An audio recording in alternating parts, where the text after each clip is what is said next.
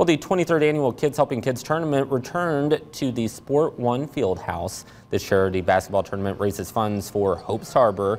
It's a nonprofit organization that provides hospitality services to families of children in area hospitals. Organizers say more than 100 boys and girls basketball teams from the 3rd through 8th grade, and they say players of local teams including OPS and Gem Rats basketball raised money and competed for prizes and awards.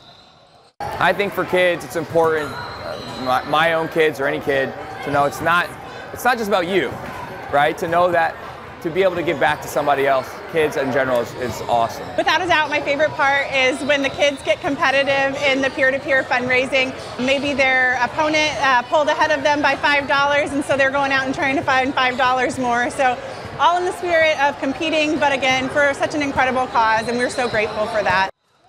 Organizers say Gem Rats basketball coordinates the tournament and donates a portion of every team's registration to Hopes